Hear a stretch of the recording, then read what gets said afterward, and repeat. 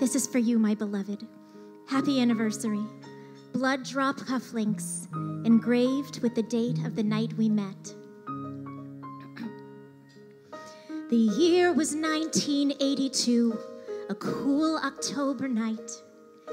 Returning home from dance class, not a single soul in sight. The moon was soft and white. I was halfway down the street when I met the man whose bite swept me off my feet. In my heart, he's beside me like he was with me that night. Just the two of us together. Nothing ever felt so right. With one bite, he consumed me. Passion flowed from limb to limb. If my heart was still beating, it would skip a beat for him. Tonight was just like any night. I fixed his blood orange tea while he read Playbill Broadway World, then flipped on BBC. How happy I would be if he just would glance my way.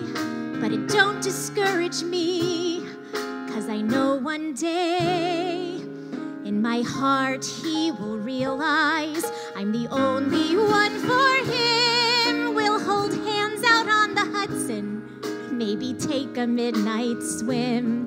Skin to skin under the moonlight, he will feel love taking hold. With his arms around my body, he will keep me safe and cold. I'm not asking for a Transylvania wedding. Somewhere like Bryant Park will do. I just can't deal with him forgetting that he promised me we'd share a key to a casket made for two. In my heart, I'm still hopeful that he feels the same way too. But a night like this can surely make you question if that's true. I've been through a dozen heartbreaks. They can rip your world apart. But when wedding bells are pending,